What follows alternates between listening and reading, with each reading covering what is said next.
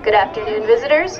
The boat you currently see arriving through the Duluth Ship Canal is the Saginaw. The Saginaw was built in 1953 as the John J. Boland by the Manitowoc Shipbuilding Company of Manitowoc, Wisconsin.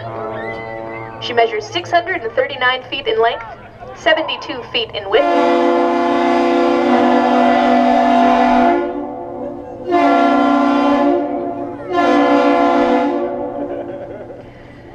and that salute you just heard there is known as the standard salute. That's one long and two short horns.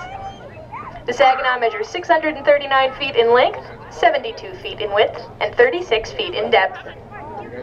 She is powered by an 8,200 horsepower, 6-cylinder Mack diesel engine, which gives her a top speed of 14 knots, or about 16 miles per hour. She is also equipped with bow and stern thrusters to aid her maneuverability in port. The Saginaw has 30 hatches on her deck, which open into 6 cargo holds located below deck. Each hatch covering measures 45 by 9 feet. She has a maximum carrying capacity of 20,200 tons. Above her deck is a 250-foot self-unloading boom, which allows her to unload her own cargo at a rate of 6,000 tons per hour without the aid of shoreside equipment. The Saginaw is currently owned and operated by Lower Lakes Towing of Port Dover, Ontario, Canada, a subsidiary of Rand Logistics of Jersey City, New Jersey. The Saginaw is coming into the Twin Ports today to unload grain at Riverland Ag. She's on her way down from Thunder Bay, Ontario, where she loaded that grain.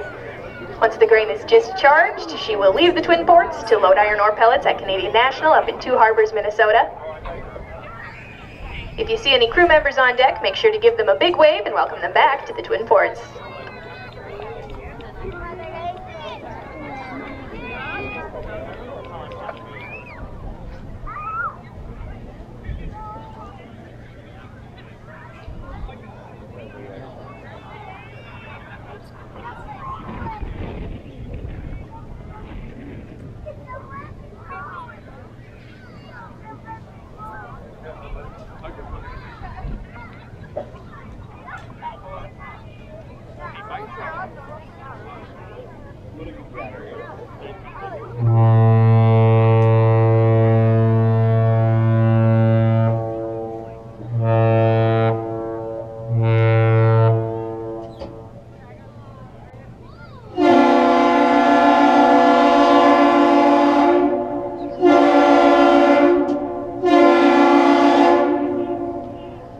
And once again, that one long and two short is known as the captain's or standard salute.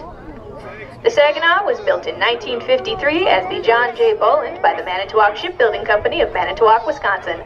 She measures 639 feet in length, 72 feet in width, and 36 feet in depth.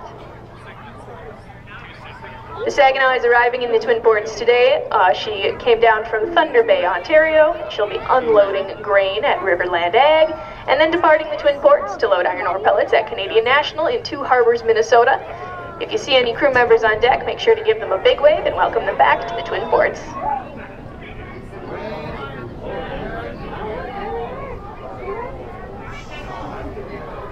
You're not from around here, are you? Oh my God, look at that massive thing.